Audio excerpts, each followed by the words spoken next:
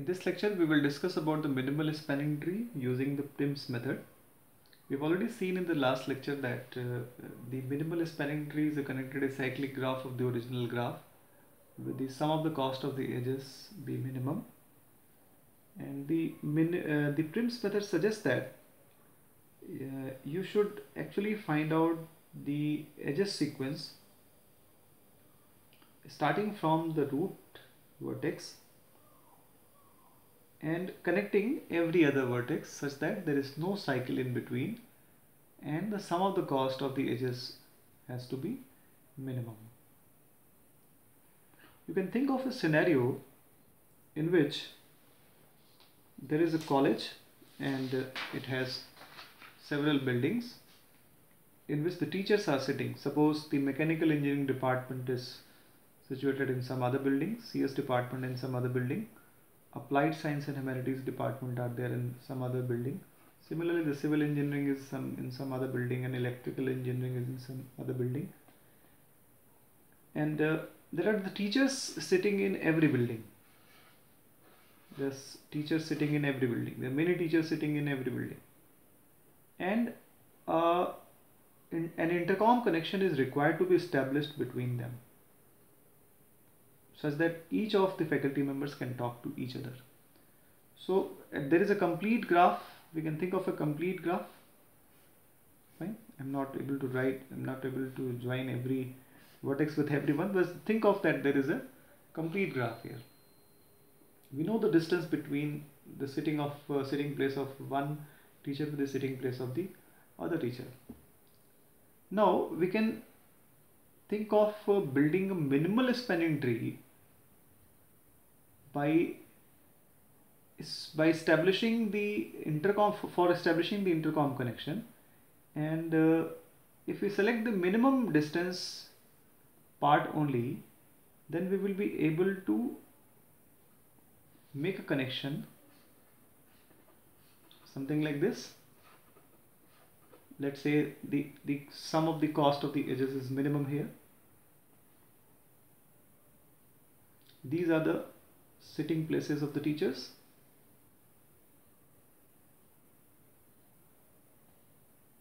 If this person has to call to this person, then via this line he can talk. So we have established this connection with the help of the minimum wires or the minimum length wires. So this may be thought of as one of the applications of the minimal spanning tree. Now here in the Prim's method, what we will do, we will take a priority queue, and in this priority queue I will insert every vertex. Vertex 1, vertex 2, vertex 3, vertex 4, vertex 5, vertex 6 and vertex 7.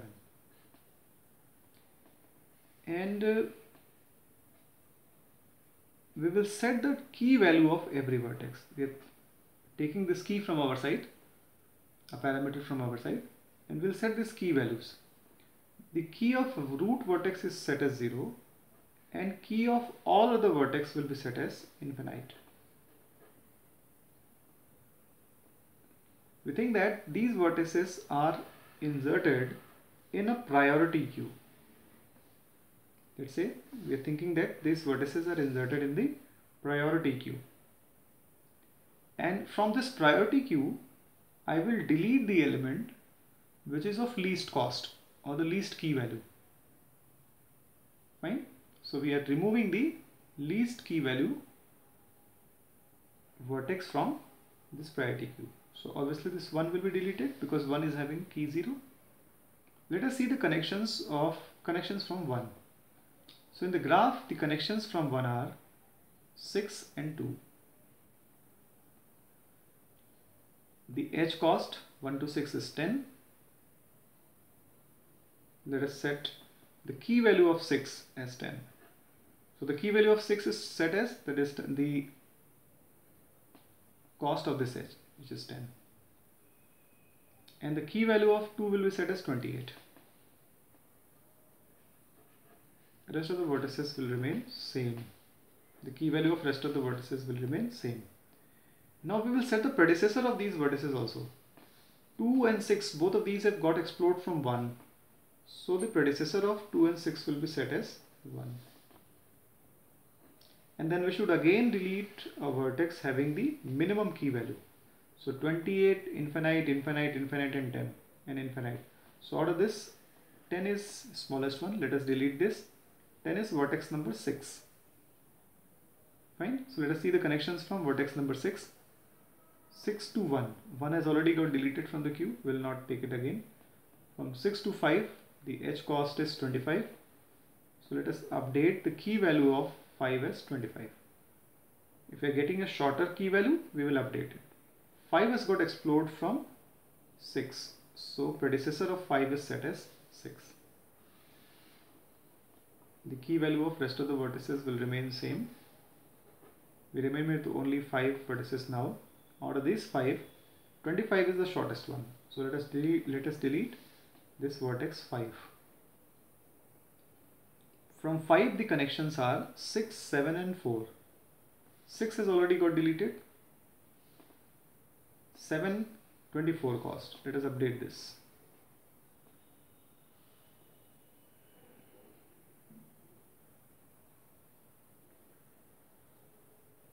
4, 22 cost. Update this. So this 7 and 4 have got explored from 5. So the predecessor of 4 and 7 are set to 5.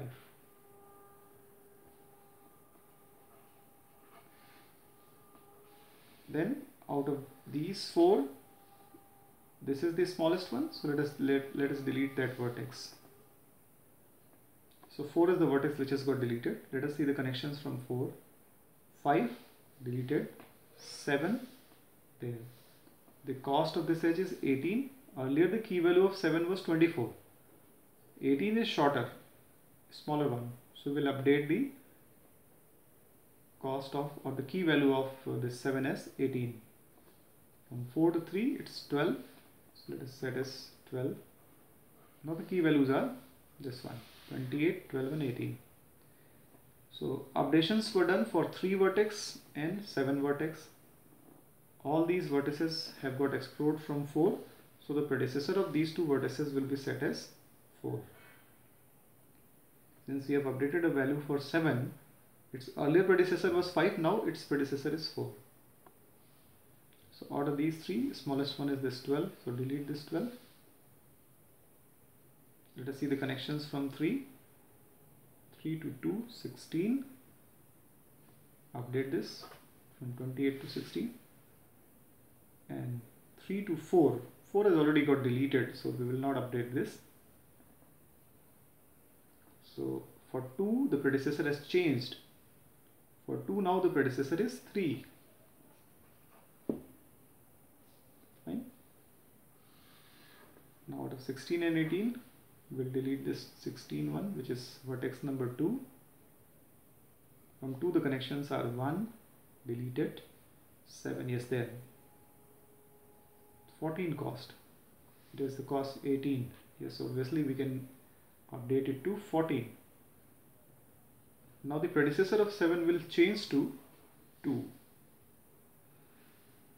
Fine. From 2 to 3. 3 has already got deleted. So no question of taking it again. Now we delete 7. This is the only vertex remaining in the queue. If we delete this 7 vertex, since there is no other element in the queue, so there will be no updation. Queue has become empty. My work is done. Now let us see what we have achieved here. Let's draw the vertices 1, 2, 3, 4, 5, 6 and 7. From the predecessor it is clear that no predecessor of 1.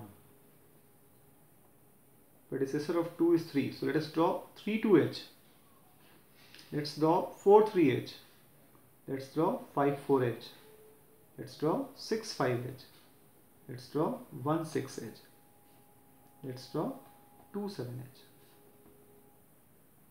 Let's mention the distances: 10, 25, 22, 12, 16 and 14. This actually is the minimal spanning tree. So it's a very simple procedure. You just maintain a queue, set the key value of root vertex as 0, set the key value of all other vertices as infinite. Remove the smallest key value. From that vertex, explore other vertices if they are in the queue. If you find a shorter distance, shorter key value, update that, and at the same time update the predecessors also. So predecessors are playing a very important role, vital role, because we are drawing the minimal spanning tree with the help of these predecessors. Now let us write the algorithm for the same.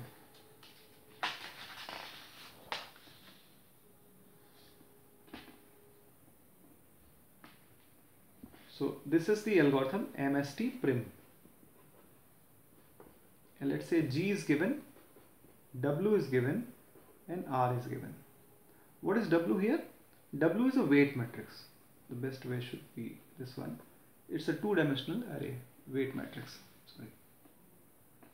MST prim, G, W and R. So G is the graph, W is the weight matrix and R is the root vertex given.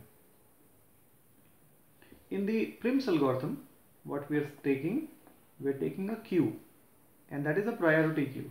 So let's take a priority queue. Let's say PQ is the priority queue, and then initialize this priority queue such that it contains no elements initially. Fine. What we have to do, we have to set the key value of each of the vertex. So for all u, that is element of vertices of graph, do.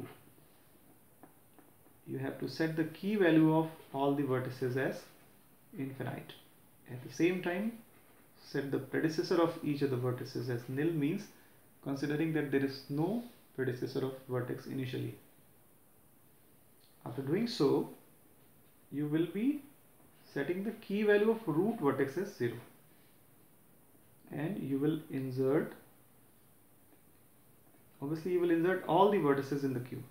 So let's say PQ insert is the algorithm in which you are inserting a vertex u. And then you are updating the key value of root as 0. Fine. And then you will perform the similar operation by the time Q does not become empty. So while not empty PQ, your operation will continue.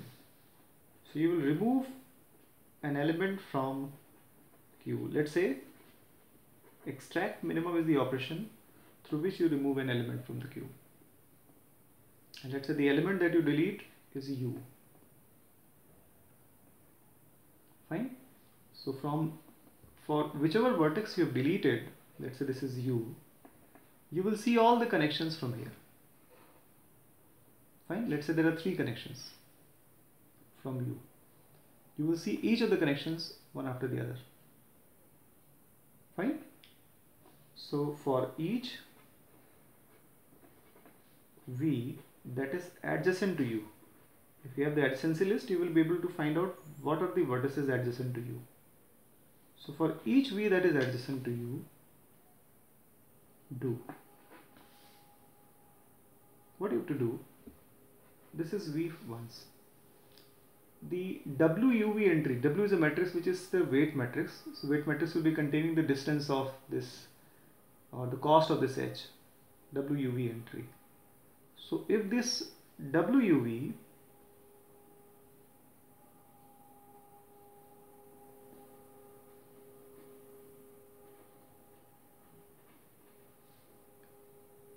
is less than key of V,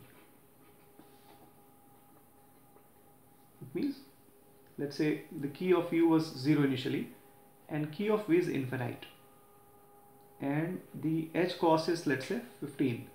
So UV H cost is 15 earlier the key value of v was infinite. Now the key value of v can be set as 15, which is the cost of the edge. So that's why we checked here. If wuv is less than key v, it means we can update the key value of v vertex. So v vertex key can be updated as cost of the edge, and the predecessor of this key value will be u. Now we have updated the predecessor of this vertex v as u. So we will see each connection from u, and if the keys are updatable, we will update the keys. At the same time, we will be updating the, this is the predecessor. The key we have already updated, we will update the predecessor here. So this is pi v, let us write it fresh. Pi v is equals to u. So by the time we have the vertices in the queue, this will continue.